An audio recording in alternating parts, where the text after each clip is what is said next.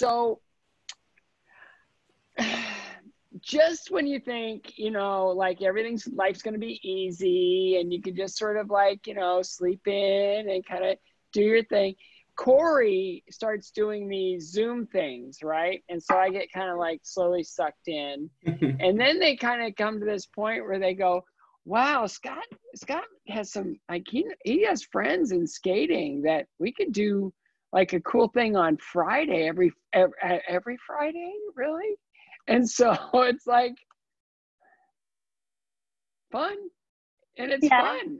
But it's what's fun about it is, like, you know, we just sort of like start, you know, we kind of get into whatever we talk about, because all of our skaters, you know, are on. I don't know how many are on. There's 26. Hi, Tanith. How are you? Oh. Am I muted? No, we're good now. Hi, sorry guys. I'm here. You guys are pros. You've got it locked down. You know, you've got curtains closed. You've got, you know, just the earbuds in. I guess these, and you've got your AirPod Pros. I use those, but I hear myself too much, and so it's like I can't get used to it. So I go old school, right, with their AirPods. But we do this thing every Friday, and we just talk to people, and we talk about skating, we talk about life and career, and we just kind of just hang out, you know? But what's really fun about you guys is that, like, you guys, like, are it. Like, you represent corporately everything that's great about American ice dancing. Right? No, don't be like, oh, well, you know, it's true. It's like, it's so stop true. it. No, but it would be like, you know, we haven't really talked to anybody, and dance has become so popular in our skating academy that it's like duh, like, yeah, we got to talk to these guys. So it's really cool. So we have a lot of different people, and I see my friend Josh. Tanith, you remember Josh from Korea? He ran the race there. Yes, amazing. So, isn't that cool? So Josh and I have remained very, very good friends.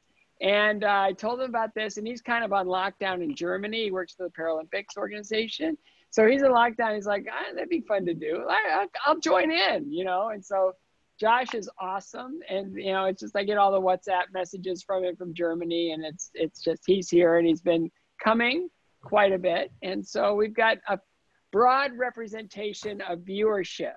So don't be nervous. It's too late. Oh, I'm sweating profusely. I knew I shouldn't have shared all that, because, you know, now you're going to be like really super like controlled. You're going to get yes and no answers. And no, I'm not really comfortable talking about that. I'm going to just keep deferring. Well, you know, so, you know, for a lot of, you know, most of our skaters, I'd say like a vast majority of our skaters, you know, some have come in from out of town, but most of them took their very first steps with us, right? So it's kind of like that whole like cliche learn to skate thing. Tanith, you're Canadian, you know, you just started skating at birth. So no, but I want to hear from like each of you. We'll start with Meryl. Like, what got you into skating? I know you lived on the lake and you guys would skate outdoors in the winter. Is that kind of how things got started? Yeah, I grew up a block away from a lake in Michigan that froze over in the winter. And so we all, like all the neighborhood kids, skated and, you know, played hockey, you know, sliding belly first into the hockey net kind of. And my only way to play. Exactly. And my parents put me in lessons when I was 5, and I was a super, as I think many athletes probably are, was a very energetic kid. And so I think that having an outlet for my energy was nice for them. And I just, as far as I can remember, I fell in love with it immediately. And my mom loves telling the story. There was growing up a Detroit skating club, of course, a lot of really world-class coaches. And when I was 6 or 7, I walked up to one of like the top coaches in the club by myself and said, I need private lessons. And he took me by the hand and he took me by the hand and said, let's go find your mom, and said, let's go find your checkbook. But I ended up taking lessons from his wife for many years. And it just, skating just, as soon as I started, I was just like, yep, this is where it's at for me. I fell in love with it. It's like its own we talk about it like, like when you get a jump, right? When you finally get around your axle, it's like every cell in your body just sort of shifts. It's like, oh, like everything's changed, it's like, and like, it's like when you just get into skating, you realize the freedom and the speed and the joy and how you can watch yourself getting better all the time. And it's kind of like, okay, give me more of this. And I don't know about you, but my parents had to threaten me to get me off the ice. I didn't start so much later, but it was really fun. Tanith, what were your first steps like? So you're right. I was really young, so I can't quite remember. I was only 2 when I started skating, but my mom was a coach, so she always says it was cheaper than a babysitter to have me on the rink ice. rat, right? For sure, 100% rink rat. I worked at the concession stand at my first rink when I was like 9 years old. So I was there. Was that in Kingston or was that in Quebec? That was in Quebec, like outside of Quebec. Yeah, in the West Island of Montreal. So, it was at the rink. As soon as I wasn't in school, I was at the rink, and I've always felt like it chose me. It's hard to feel, there was a point when I moved to the US where I was 13 turning 14. That was the first time that I felt like I really had to take some responsibility on my own and say, is this something that I want to do? And I'm going to make it worth it for myself, but also for my parents to make that kind of sacrifice. So that was sort of the first time that I felt like I was really making a conscious choice of choosing skating at that competitive level. But it's just always been a part of my life. Fun. And Charlie, was it hockey? Was that what got you into it? I kind of started at the same time, actually, hockey and figure skating. And I think mainly it's just both of my parents grew up skating, and I don't think that they had been able to enjoy it as much as they wanted to, mainly because they just hadn't taken lessons, and they remembered like going to the rink with friends and being embarrassed that they were stuck by the board. So they put me on the ice just so, with the idea that someday I might be able to go with friends and just have a nice, relaxing, easy time. And so now like Meryl, Tanith, like we never really relaxed and just skated around the rink. And I think I just enjoyed, I was a speed demon and I just enjoyed how much faster I could go on the ice than I could running even. And you did really well in singles. Yes. Yeah. And I mean, hockey, ice dance and singles. There was something very natural about skating for me for whatever reason, which is great because I'm very average sized. So. Lucky you. So you did you were on the podium at Novice Nationals, right? Yeah, I won intermediate men. I mean, that was, that's a close second to Olympic gold, that intermediate men title. That was more than I ever did on the novice level. But I got to share something with you that I found, because that, in this kind of lockdown stay-at-home thing, I've had time to go through the probably 400 boxes that are in my garage, all stacked up. Not, some are labeled, some aren't. And I found this. Now, this is really important because this and this, like you can see. Oh, wow. Right? This was my only dance award ever. Because we realized, you'll see there's 2 giant people next to the 2 little of us. And that's Edwa Smith. She's from Detroit area. And we went to Golden West in LA, and we realized that there was only 2 people in the preliminary dance competition. So we figured the trophies are really cool at Golden West. And so we could win a trophy if we go into ice dance. And so I don't know if you've ever heard of her. You might have, you may not. You remember Mabel Fairbanks? African-American skater. She went into the U.S. Figure Skating Hall of Fame a few years ago, but she was she wasn't allowed to skate anywhere because of her color, and she was just barrier after barrier after barrier, and people started looking after her and started teaching her privately or at different times when, And she broke through and she became this incredible ice show star in Holiday on Ice in Europe. So she choreographed my ice dance routine.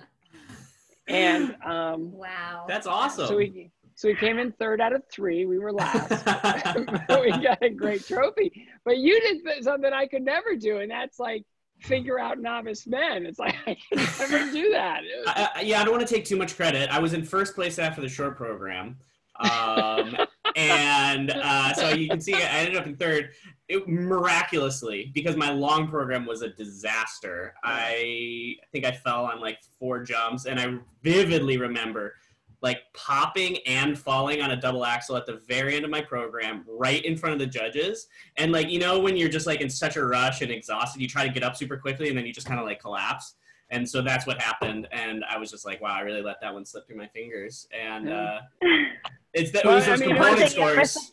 You only fell 4 times in your novice nationals. I fell 5 times in mine, and I was last. Like 9 out of 9 last. And I cried for a week, and then went back the next year, did the same thing. Yeah. So Meryl, you were also a single skater too, right? For a while?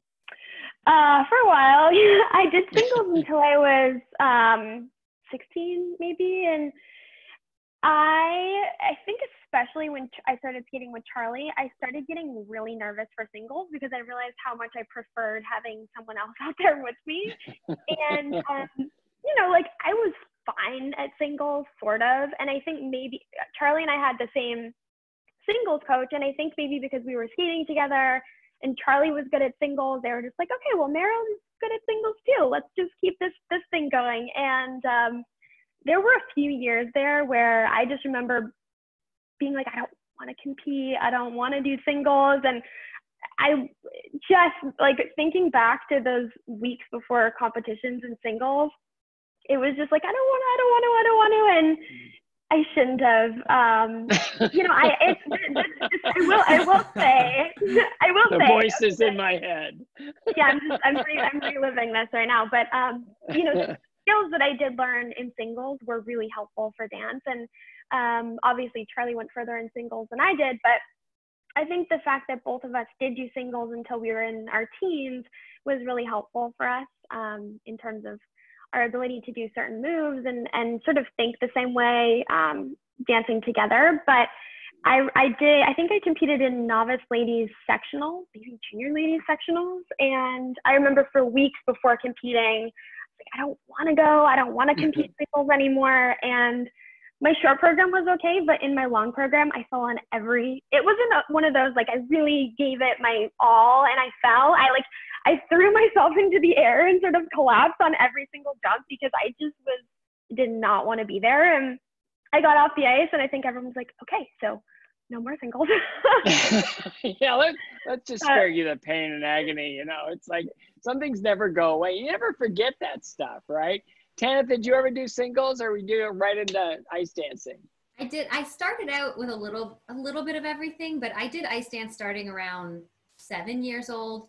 But started as a single skater, picked up pairs, which was my first like real competitive pursuit when I was 10 years old. It was before my growing spurt, obviously, so it was a lot more compatible then. But I really appreciated trying all the disciplines and doing pairs to help give me a better understanding of body control when in the air doing lifts and things like that. It was definitely helpful for dance. But I did not have an affinity for jumping.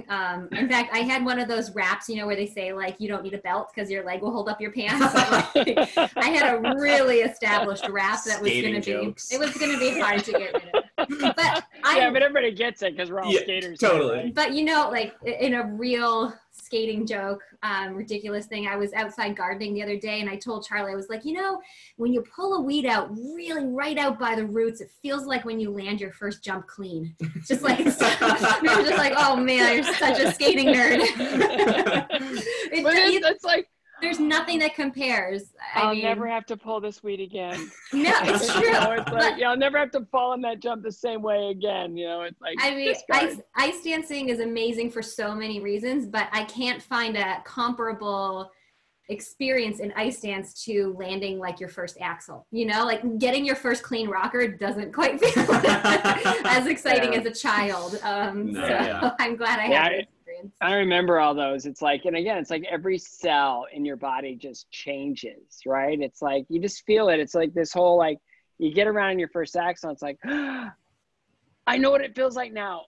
Yeah. Now and then you just want to do it again and again and again. I remember I felt like a year and a half, 2 years, double axel, just trying to get around it, just trying to get around it. And it was just kind of this running joke. It's like, here we go, another 50 fall session for Scott trying to get around a double axel. And then one day I hit it, and it was like, bing, everything changes. Everything changes. And it's kind of like finding that right partner, right? Like Charlie, you were together from day one, but Tanith, you had several partners going through, right? So tell me about your first couple partners.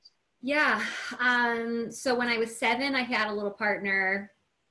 You know, we competed for a couple years together. It was great. For the most part, I was height-wise outgrowing my partners, and that happens a lot early on, I think, with younger teams where the girls maybe are growing at a different rate than their male partners are. So I think that happened pretty routinely, and that was the case for the most part.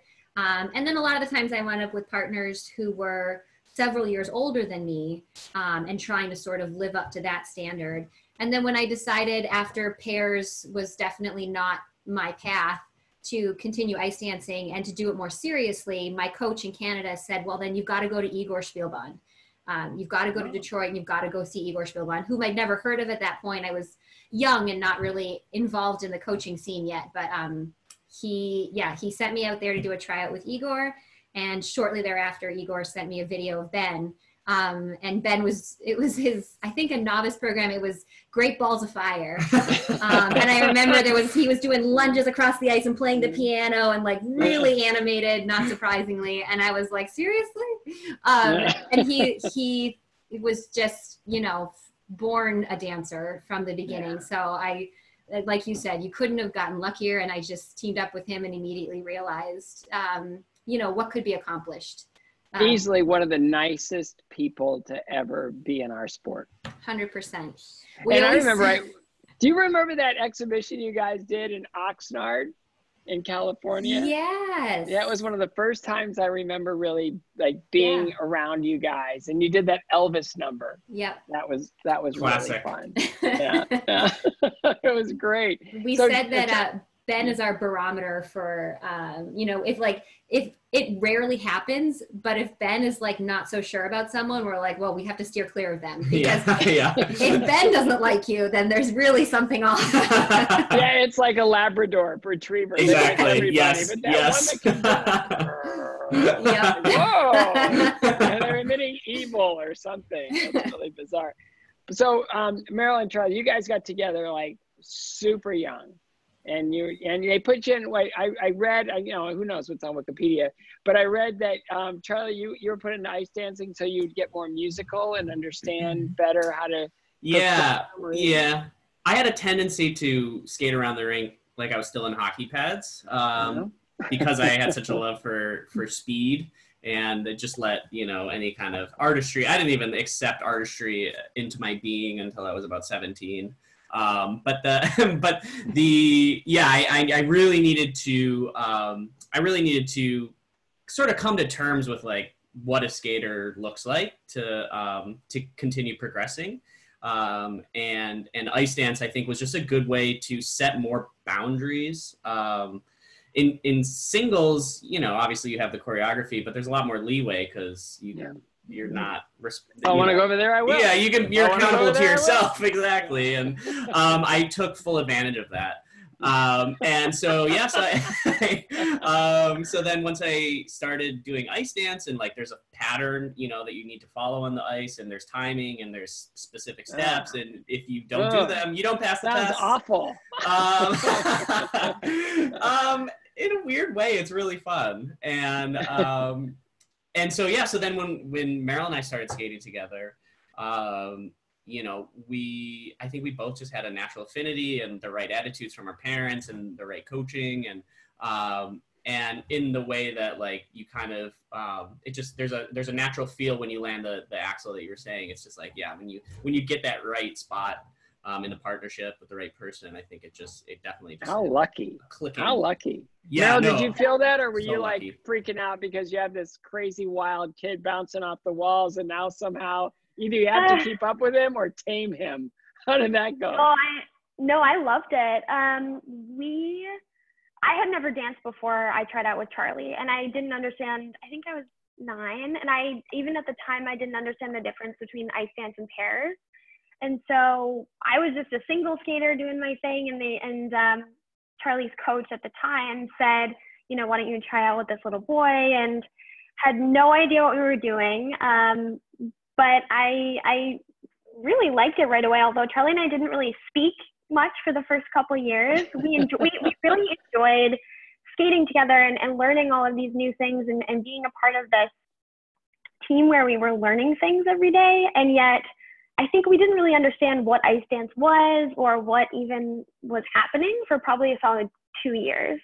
But like you said, I think one of the things that piqued our interest right away with ice dance was we had relative success pretty early. Like, you know, you said, hey, we can get a trophy. And I think Charlie and I both were really focused on singles, and having some success early on sort of really, I think, was the catalyst for us feeling as though there was something there. And I think after that we started peeling back the layers of what is ice dance really, and then we started to really understand why we enjoyed it so much. Mm-hmm. But I mean, how fortunate that your temperaments sort of lined up, and you instantly had a mutual respect for each other. You know, I mean, absolutely. And that's kind of what makes longevity happen, right? Absolutely. And, you know, it's even, especially now, maybe looking back, it's just crazy because our parents still live maybe 8 minutes away from each other. Yeah. And growing up skating at the same rink, and like Charlie said, our parents had very similar philosophies on, you know, finding that balance between school and skating, and just all the right things came together for sure. Wow, that's awesome. And you just, like, the results, did they start happening right away? I think our first year skating together, we got second at what was called the Junior Olympics at the time. So it's Junior Nationals, basically. So yeah, I mean, I think pretty quickly. And I see Charlie laughing over there. Yeah, yeah, that's pretty quickly. Yeah, so it's like the first year, like intermediate and juvenile dance, intermediate dance, you guys were rocking it, and then novice, you still did well, but it was that first year in juniors where you kind of hit the snag a little bit. Was that a setback, or was that a learning experience? Even in novice, I'll just say, and then I'll let Charlie sort of take this one, was seeing the photo of you, Scott, when you were dancing and you were so much smaller than all of your competitors. That was, I think, for us, for juvenile and intermediate, we felt as though we were kind of among peers, but we got to novice really quickly. And I think we were maybe like 8 years younger than most of our competitors. So you see those early photos of us, our first couple of years novice, and we were a little in over our heads at the time. So definitely novice was a bit of a big step for us. So the only reason I wanted to win was so I wouldn't have to look up that far at the person sitting on the first place. At least I was on eye level with the guys that I was competing against if I won. But if I didn't, then it was like, oh man, I think one of the things, like, so we got second at our first like nationals in juvenile, and then we moved up to intermediate, and we won intermediate, and so we were just I think that, like, with that success, we weren't comparing ourselves very much to other teams. Like, it just, you know, we didn't know the other skaters very well. Like, they came from all over the country, and so we were kind of just doing our own thing, and it was, I can't remember for sure, but maybe it was like Lake Placid competition, where there's a famous dance competition there every year. And, you know, we stepped on the ice or in the locker room, and we were 11, and we were competing against like high school juniors. And, you know, in ice dance, it's like a big part of it is your performative ability. Even just like how mature you look can sell a piece of music. And we were skating very fast and our toes were pointed and we were doing good edges, but like we would have looked so, I can't even imagine, like we would have looked so out of place. And so it was tough, of course, to like get destroyed. You know, when we felt like our skating skills weren't that far behind everyone else. And, but at the same time, it made us sort of take a step back and be forced to understand at a young age. And obviously with our parents helping us, with our coaches, like being like, you know, don't get impatient. You know, this is part of there's a process. And so we had to go through this process and learn to be patient, because up until that point, it hadn't been necessary. And so then finally we kind of got to the top of novice, and then it just hit us again, sort of, although not as hard in junior, where we were still like by far the youngest. We were 14 competing in junior Grand Prix with, you know, our Russians who were 6'2", and it felt like a Rocky movie if it was like Rocky. Yeah, they just do that versus, to intimidate. Yeah. We did that competition Charlie's referring to, the Lake Placid Ice Dance Challenge, it was like the ice dance competition every summer. And our first time showing up, and I love our moms even more for this. Our moms just didn't really understand ice dance in the most endearing, like beautiful way, and we didn't That's one way to put it. Yeah. We didn't understand, like, you know, when you're in ice dance, even if you're 12, like, you know, you wear your costumes and the presentation is a big part of it. And our mom,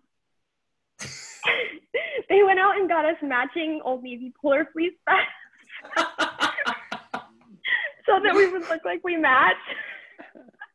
It was just the most beautiful, like, endearing, I think, just that was their perspective. I love that. And it, like, you know, we show up and we're matching polar freeze vests, and all of our competitors are wearing their like rhinestone costumes, and they're in makeup, and like Charlie said, they're like 18, and you know, we're these little 10 or 11-year-old kids and are matching Old Navy polar fleece vests. And it just, I love that part of our career. And at the time, I remember going into the locker room crying and being like, Mom, like, no one else is wearing an Old Navy vest. What are you doing? But now, like, I really feel like that was just it was reflective of their beautiful perspective on just like wanting to give their kids an opportunity without really thinking about, you know, the competitive aspect of it and like what's everybody else doing. Now, Tanith, how old were you when you and Ben got together? What about, were you on the senior level, junior level? Where were you guys when you got together? We started competing at junior. So I moved to skate with Ben the summer I turned 14. So Ben would have been 16, and we skated a whole year together before we competed, which was the best gift that Igor could have ever given us. Our coach was just forcing us to do that. I think that very few people have the faith and the patience to put into a new partnership that way. But when we moved, we knew that we were moving and making all of these changes for Igor, because we believed in his talent so much. So when he told us this is what it would take to set the right foundation, we just agreed. It was difficult as teenagers to accept, just like the hours and hours of stroking while everyone else gets to do fun programs. But it was definitely worth it. And then our first competition was Lake Placid, the same event that Meryl and Charlie, I mean, we were probably there at the same time, in like 99. And so, we competed junior at Lake Placid. We won our first competition. We went straight onto the junior Grand Prix. So also extraordinarily blessed from, you know, starting at junior. And then I've never done regionals or sectionals in the States. Never done it in my career. So that was really? Straight to nationals. How'd you get away with that? It's not too late. Yeah, it's not too late. Like, I always went to regionals always. You know, always, and I always went to sectionals always. And it was like, I just felt like they were, because we didn't have a Grand Prix like circuit back then, really. Right. I mean, there was international competitions, but I still felt it was important to do regionals, you know, because it was good for the skating club, the host cities, you know, it was good. It was also really good to get a couple of the stinkers out of my way, you know, like the programs that maybe, but you can kind of like mess up a little bit there and you're still going to be okay. But it puts you in that competition. But I would always get scared of going straight to nationals. It would be like, no, I need a couple like, you know, ones before I get there. But you never did any of that. No. Were you out of the Detroit Skating Club? Yes. Yeah. Okay. And obviously huge benefit being able to train with really competitive ice dancers, the most competitive club at the time in the country. So we had a good idea of what it was going to take. And so there was enough of a competitive atmosphere at home, I think, that it groomed us to be prepared to take that stage quickly. But having said that, I feel like we had our knockdown moment when we turned senior. Whereas Meryl and Charlie, you know, going into novice, like and junior, we were thinking we were doing really well, and then we went senior, and our first Worlds was pretty disastrous. So to think that, like, you know, we always wind up mostly on the podium, to like, no, you're 17th at best. It's just like, oh, I see now. It's tough. I mean, like, we're so spoiled. You know, 17th in the world is like, it's pretty good, but from where we were coming from and who they and us, we were training together at the time on the same rink, like with what we understood and with, I think, what we appreciated with, you know, the coaching and the natural talent, it was just like, you know, it seemed like we should really be shooting higher.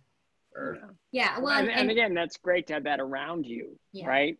And it's like, oh, that's what that looks like. Oh, that, you know, I skated with Carlo Fassi in the years that it was like, oh my goodness, they had, you know, skaters from all over the world there, and they were all really good, you know, like Robin Cousins and Ronnie Shaver and Susan Driano and Emmy Watanabe and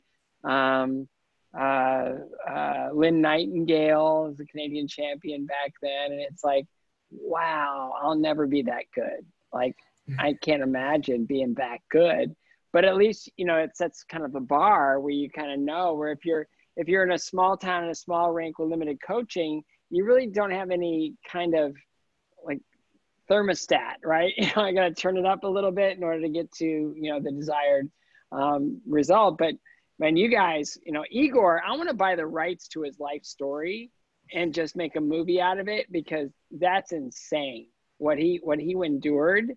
And like, all he had was a video camera, skates, and nothing, right? Mm-hmm. And he just started teaching. And he's the first coach in ice dance history to sweep a podium at Worlds. I mean, insane. So you guys, you were coming up, Tanith and Ben, and you guys were setting the mark. I mean, you guys, like, from that, it was like you guys were really in the game, and you were changing the image of American ice dancing, especially at that time. You guys were like crushing it, like nobody had ever crushed it before. Oh, thank you. No, I mean it's not take it and run with it, Tanith. True, right? Well, I was just thinking to myself was that, you know, American ice dance always had such incredible leaders, whether or not they always had the path to get through to the highest ranking internationally. You know, Naomi and Peter, you know, were already to us, and we were training with them every day, such phenomenal competitors who had their own style, who were trying to push the envelope and were just maybe not to the results that everyone thought they deserved. Same can be said for Liz Punslin and Jared Swallow before them. So I mean, I know it's a cliched response in a way that we've said over and over, but we truly felt like this was just coming. That Igor had been leading those last two teams ahead of us, pushing them, trying to get ahead of the curve. And then I think when Ben and I came together with Igor, it's just the timing was right for all around, you know. Yeah. Judging. Amazing how those accidents can happen, right? So you guys were just doing that, you know, climbing the ladder at the World Championships. Now, when they were doing that, you were obviously, Meryl and Charlie, you were really aware of everything that Ben and Tanith were doing, right? Let's start with Meryl. Tell me what you thought of, were they the mark? Was that where you were trying to achieve? Yeah, Charlie and I had trained at the Detroit Skating Club when Igor was still there. And so when we were really young, just starting ice dance, we could sort of watch Tanith and Ben and Naomi and Peter and Liz and Jared and just get a sense of where we hope to go someday. At the time, it seemed unattainable and it seemed incredibly far away. And then when Igor moved with Marina to Canton in 2004 or 5, Charlie and I stayed at the Detroit Skating Club for a year or two. And so I think it was when we then followed to Canton in 2006 that we really understood the sort of like benchmarking and seeing like, okay, Tanith and Ben are, you know, we were watching them in Torino at the Olympics in 2006. And we thought, you know, we train with them every day. We know how hard they work. We see every single day what we need to do to up our game and to get to that Olympic level. And so I think it probably wasn't until we moved to the Arctic Edge in Canton in 2006, Charlie and I had just graduated from high school, that we understood, you know, how fortunate we really were to have the world's best ice dancers like Tanith and Ben in our training facility and then learn from them on a daily basis. Charlie, same? Yeah, I think it was, fortuitous. I mean, so many of the things that we used to describe our career, you know, we fall back on a lot of these, you know, these sort of important moments and how it worked out for the best. And, you know, certainly not to take away from how hard we worked or dedication, perseverance, and all that stuff. But, you know, I mean, we really, it was a real gift to be able to constantly have in the back of our head this image of, you know, not so much like everything was perfect with the top teams or Tanith and Ben, but like we saw them training every day and we saw the commitment and we saw the, you know, just like all of the right ingredients from, you know, like being teachable and just always trying to do your best in practice and work ethic. Exactly. The word, and to see how that translated, because, you know, we weren't competing at the same competitions they were. We were watching them on TV with everyone else. And to see from up close and personal what their practice is and then how that was translating to competitions, especially against, you know, other top teams who were also incredibly talented and, you know, not to knock anyone, but they just weren't working as hard. And it was evident. And nothing replaces work. That's nothing. Right. And I tell my kids all the time, they go, yes. well, I can get everything I want on my phone. It's like right here. And I get it. Yeah, I get it. But I have to say on the flip side of all that, so when these guys moved in 2006, and I can't remember if Tess and Scott moved around the same time. They had moved the year before. So, but Ben and I went through the Olympics and then went on tour. And we were on tour for a long time that year because it was an Olympic year. It was a huge tour. We were gone. Tommy would do that. Yeah. Yeah. So we were from sausages. straight from Worlds that year. We went on tour until the end of August. And so we showed up back at the rink and like a lot had changed in 4 months, including both Meryl and Charlie and Tess and Scott. Like we walked in the door and we saw them skating. We were just like, well, crap.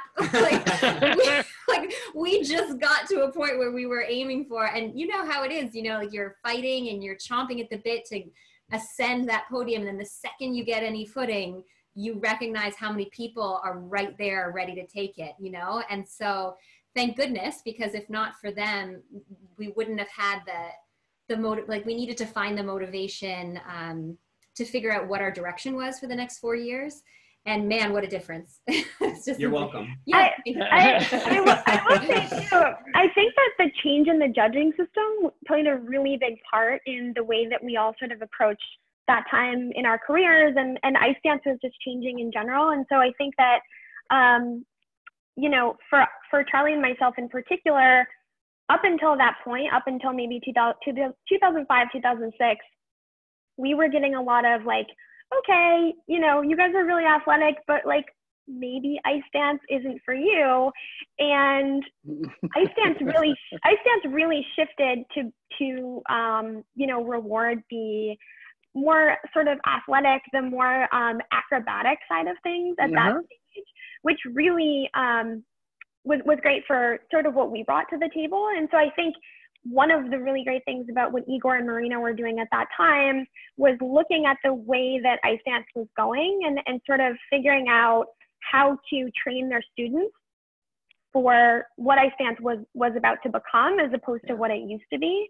And so I think maybe even before, like probably 2005, 4 or 5, 6 was when I think Igor and Marina really capitalized on understanding the judging system within the context of the change.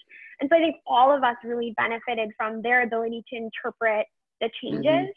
And I think Tanith and Ben were really at the forefront of that. You know, I remember watching Tanith and Ben, and we were all trying to understand, what does this mean? What do these descriptions of the lifts and the elements mean that we had never really seen it that way before? Yeah. And I think that Tanith and Ben, with Igor in particular, were really at the forefront of sort of showing the ice dance world how to interpret the new rules and how things were changing. Well, and that's so true, because I remember those first years of the IJS. You know, they'd be sitting there in the kiss and cry, and they'd be like, you know, kind of like, yeah, it went really well, and then, you know, watching their replays, and then the score would go up, and the skater would go. It's like, is that any good? I don't really know. I mean, what is that good? And the audience would be going, okay, is that any good? I don't know. You know, I mean, it's like, you guys, I mean, Tanith and Ben, you guys had what? How many 6-0s, or half of all 6-0s given out for ice dancing on the old 6-0 system? I mean, 14 of the 30, and you know, let's just say it the way it is. From 1976, the very first ice dance championship at the Olympics, where Milnes and O'Connor. Jim Milnes lived 2 doors down from me in the dorm in 1976 when they went to the Olympics that year and won the bronze medal. Nobody had medaled until you guys did in Torino, right? I mean, it's like 30 years later. But I mean, you know, it just shows, because there was almost this kind of like, yeah, that's the American style, or that's the North American style. And I know we're into this. This is what we want. And it really, you know, like they had the Duchesnays, you had all these different people, and, you know, like Torval and Dean came in, and they started like mixing it up a little bit and kind of breaking down the whole Soviet dominance thing. And that was all really exciting, but North American skating, not, you know, but you guys were so good that you just, okay, you wouldn't be denied. I mean, you couldn't be denied. And that 06, when you guys won the silver there, that was awesome. That was really great. And then, you know, that goes, I mean, it just says everything about, you know, what you guys were as a team, and what, as a whole team with Igor and Marina and you and Ben, and how you guys sort of built your skating. Yeah. And I, you know, Charlie touched on it, and I feel like, and I think that Meryl and Charlie in a lot of ways took this as well, and took it much further than we could. But I think that what we tried to bring to the ice, or what we knew made us special, was how hard we knew we worked at home. And I feel like we skated, at the time anyway, we skated with the priority on just the energy, you know, just go all out 110%, where other people will take more of a dramatic pause. We just sort of focus on just pushing and cramming more complexity in where we could. Our programs were not difficult by the standards of today by any means, but at the time, just making them really nonstop felt like it was something that was allowing us to break through, just to say that we're willing to cram more into this and have the stamina to execute it. It helped us stand out a lot. So it was just like Meryl said, it's that foresight that Igor and Marina had that really set the stage for all of us to succeed. So we get into 2007. We're going to rush through this because I want to get to other stuff too. But so Meryl and Charlie, your first year seniors, you're on the podium and you and Tanith and Ben have something really important in common. You were the first ones to go from junior to the national championship to the senior podium. Like, who else has done that? I don't know, because I'm not like Alexa Ainsworth or anybody from NBC. Right. But I will say that, you know, it was there. It was like, okay, we have Tanith and Ben, who are crushing it, who are just doing things that no American team has ever done before. And then you've got Charlie and Meryl coming up as sort of the heir apparent. And I remember in 2009 at the Worlds, because I was watching the dance and it was really exciting. And And I was just like, I'm going to go watch this in the truck. And so I went in the truck and I watched, and the Russian team, how do I say this? I wasn't impressed. And that's like, perfect. You can say that. No, I wasn't. It wasn't my bag, baby. You know, my thing, right? And then I said, if Tanith and Ben don't win Worlds, I'm never watching Ice Dancing again, ever, ever. And so the Russians won, and I walked out of the truck, and I didn't sleep well that night because I was just so angry because I really felt you guys were the better team. Yeah, there was a lot. And of you people guys that were upset. You guys, Meryl, Charlie, you were fourth that year, right? Yeah, yep. You should have been on the podium. Don't get him going on that. Yeah. He knows the number. Well, 0.04. We were off the podium. 0.04.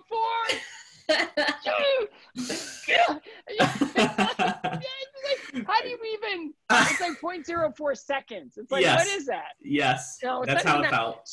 So going into the 2010 season now, I know Ben had an injury, I think, that prevented you guys from competing. Mm-hmm. and it was just a really kind of like a tough year, as I remember. Yeah, so it was actually during 2009 season, 2008, 2009, that Ben was out for the majority of the season. So we missed Grand Prix, a Grand Prix final and nationals, and so Worlds was like our first step back since his injury, but he wasn't 100%. And to be fair, we didn't feel like we skated our best in the free dance at those LA Worlds in 2009. So although it felt like deep down, I really was telling myself, like, this is your chance, because in 2008 Worlds, we felt like it really could have been ours. And I fell in like the first 20 seconds of the competition, and it was just crushing. And so 2009, after we were able to get back from the injury, it just felt like this could be my storybook ending. And it really felt like it was right there. But when I finished the program and got off the ice, I knew we hadn't done our best. So it was harder in 2008 than it was in 2009. I would have loved to have won, but we knew it wasn't our absolute best. So we had a lot of motivation from that to push forward. But one of the reasons why deep down I knew that was probably our last great chance at winning a world title was because Meryl and Charlie. They were right there. They were right there. They were ready. Yeah. They were ready to ascend to the national, the top spot. Yeah, and we knew. And then Charlie and I were dating in the Olympic season. So, it was interesting, because like we didn't know if we were supposed to, like, you want to share everything, but like we didn't know if we were supposed to tell each other what we were skating to, because in dance so much of it is like the reveal of your programs, and we have loyalty to our partners and our coaches and what we, and so it was a bit like there were some things that we tiptoed around because we didn't really know how to navigate it. Hold that. I want to go to Meryl. I mean, how did that feel to know that your partner was starting to date your competition? Was that odd? I mean, or is it totally natural? Because when I'll get to my viewpoints of it, but how was that for you back then? I mean, I'm putting you right on. This is not like tabloid television. There's like 26 of us. No one ever sees this, but it's like, I was always fascinated by that. Meryl, what was going through your mind back then? So I'm sweating right now. I hate to ask these questions, but it's like, I have to. I've never been asked this question. I was 9, or no, how old would I have been? Oh, no, I was older. I was like 22 or 23, and I was a young 22 or 23, and I think I just didn't fully understand. I had never been in like a long-term relationship before, and it was hard, I think. And especially now, years later, I just applaud the way Charlie and Tanith were able to handle it, because the pressure, like Kenneth is saying, of navigating that and trying to figure out how to navigate that when there's already so much pressure with competition and sort of what we're all doing on the ice.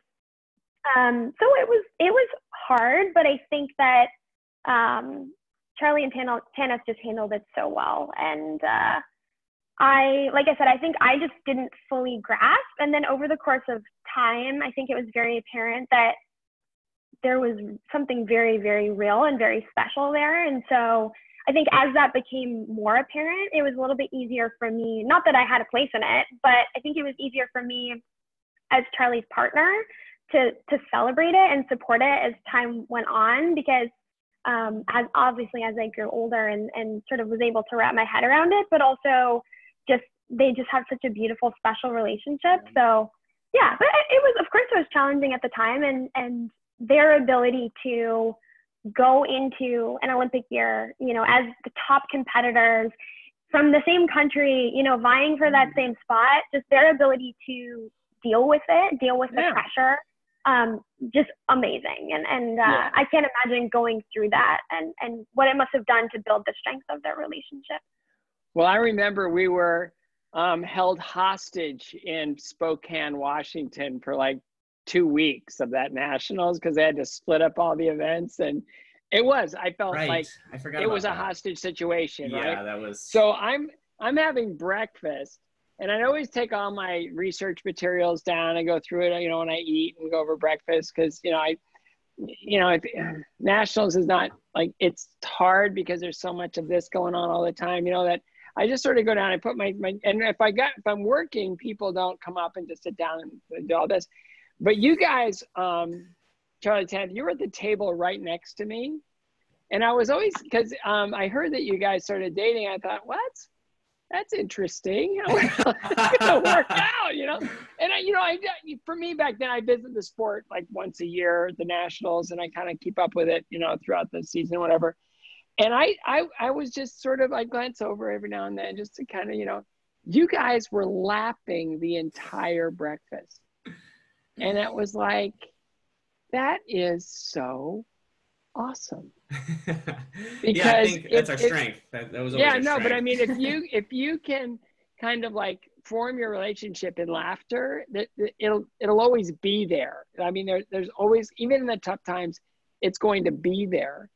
And so watching you guys back then, it was like, good for them. That is just the best thing ever. And it's like, and they all live happily ever after. Now, meanwhile, Meryl, you started, was that when you and Fedor started dating, or was that a little bit after that? This is really getting into like a dating thing. I never intended that, but why not? Let's just go with it. Yeah, Scott, this is Scott's, he's going for the Maury Povich show. Yeah, why not? Yeah, this is stuff we never talk about when we're sitting around a beer show. Yeah. So let's go there. Yeah, we started dating in 2011. Maybe late 2010, early 2011. But yeah, I don't know. Yeah, I mean, I think that Tanith and Charlie pretty quickly like had a very serious relationship very quickly, and I think that it was pretty apparent. I think there was so much to overcome in terms of like what you're saying. There was just a lot of pressure, and they really had to fight, you know, to balance and work at finding a way to embrace the relationship amid the stress of competing. Like it was a hard way to start a relationship, I think. And I think working through that so beautifully is a testament to just what a great couple they are. Fedor and I started dating in, like I said, I think 2011. And we have been really good friends for a long time. So I think a much slower start. You know, we just were very casually spending time together, and our relationship built, you know, naturally over many years. Yeah. Oh, he's a great guy. I knew him when he was a little boy, and I always loved him. A great, great, great young man, now a man. Yes. But so let's fast forward a little bit. So, so guess where I was in 2014 while you guys were skating? Yes, With Tanith! I still have the marks in my hand. It was like, I was like, okay, you know how your fingers go white, you know, but you were just like we were both like so nervous and just so willing you guys through every step of your program. And it was just like, I think, watching, you know, Tanith and Ben skate all those years, I think she was way more nervous for your performance at that Olympics than she ever was for one of hers. And That's true. it really was. And because it was so out of your hands, right? It was like, we can go out there and just do it. It's like we're watching and we're sitting up in this platform that the Japanese television abandoned, you know, and so we got to sit up there and just watch. And it was just awesome. And, you know, you guys are Olympic gold medalists and, you know, really changed, you know, you took all of that momentum that was created and you just took it. And now I'm Tanith's partner.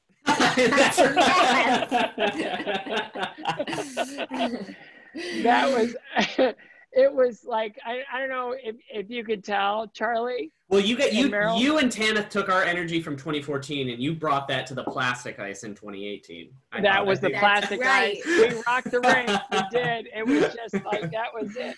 But it's just, you know, all of it. I know we're wrapping up, but I just want to share this with you as kind of like a, you know, closing thought. And then if you got anything to add for our skaters that are watching, you know, it's all rooted out of showing up every day.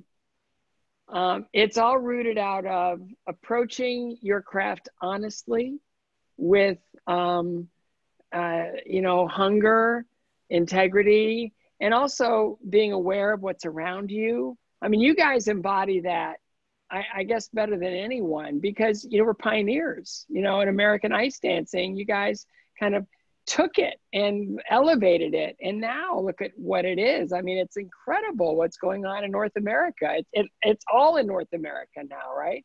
So, you know, the one thing I love about you guys is that you lead with your heart that is driven by, you know, just this intelligence and this integrity and this kind of humble approach. Because anytime I've ever talked to you guys about your accomplishments, it's like, well, you know, and it's kind of like you try to like almost subdue it, almost like kind of, but it's spectacular. What you accomplished is spectacular. And it continues to this day in your broadcasting and everything that you guys approach. So I don't know if you have any last words for our little skaters. Yeah, I think, you know, I think that we were all lucky to have people around us that helped us maintain perspective and a good balanced life while we were coming up, in that we didn't project too much importance on what it meant to stand on a podium with a medal, as much as you know, what it meant to be kind and generous and being humble. I think was always part of that. And it was really important for us to when we were, you know, sort of on the podium, like to be able to show that and have that be something that, like, if I'm going to be a role model, like, you know, I might be a role model whether I choose to be or not. But we really wanted to grab onto that and make it feel worth it. Well before the Olympics were a part of the equation, you know, and it was in interviews and, you know, backing up, it was, you know, even the way that we practiced. I think when we talk about legacy and when young skaters thinking about, you know, what's my legacy going to be, it has very little to do ultimately, well, not very little, like if you win the Olympics, like you're going to have a legacy, but the way that people remember you, the way they talk about you and the impact that you leave on the sport has to do with how you speak with people, how you spend your time. And I think, you know, the three of us are grateful to have had people like you, Scott, who frankly led the way. I mean, it's, you know, to have, Still do. yeah, I mean, to have heroes who, you know, that won the Olympics, but more than that, were just like really good people. And, you know, and we've been fortunate enough to be around the world and do cool things, and it's rarer than it should be, perhaps. But it's absolutely worth it. And it doesn't matter if you're at regionals in the locker room or at the Olympics, stepping off of the podium. Like, I think it's just like you said, it's an integrity thing. And, you know, I think we're just grateful that we were able to find that in our sport, from our parents, from our coaches. And, and from your peers. Thanks to you and from each other. Absolutely. Well, we love you guys so much. And I'm just so happy for the lives that you built, you know, outside of skating. And little Charlie, I just can't, oh, he's so cute. Man, you got a lot of genetics and all those, you know, with all you guys, you know, it's like Meryl and Fedora, man, your kids are gonna, woof, man, I can't even imagine, you know, it's like crazy. But, you know, I so appreciate your time, and I loved today so much, just, So did we. you know, hearing from you and just sharing, because so many things, you know, we're together all the time. We're not all the time, but a lot. And we just don't ever talk about stuff like that. We just don't, you know, it's just, we don't. But today we did. And so you know, I hope this blessed our skaters, and I know it did. Because we have a lot of young ones. Thank you, Scott. Thank you so much for bringing these three amazing people on. So great to see you, Meryl, Charlie, Tanith. Thank you for your wisdom and your insight. This was so awesome for us. Thank you for being here. Thank you. Thanks for having us. Thanks for everyone for listening. Don't forget that. And I'm going to find a really good place for this. Yes.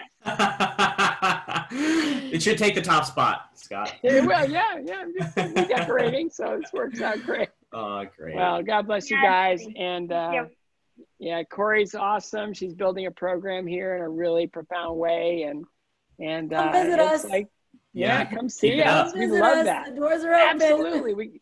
We got a lot of kids that are interested in ice dancing. So great. So, yeah. Well, you've got one of our longtime best friends with you, Siobhan Karam. Love Siobhan. Hey, buddy. Where have you been this whole time? Where have you been? been? Relying your dad to ask us questions. Oh, he can't hear, can he? He's next. He's next. Yeah. All right, he's next. Yeah, he's next. He'll be running the show in no time. Oh, good. You know, it's like getting here going, aren't you done? Like, we're done. Well, stay well. Stay away from the little critters that are making the world sick. And can't wait to see you guys again real soon. Yeah. Fingers crossed soon. Love you so much. Love you guys. Thanks, everyone. Love you. Bye. You guys.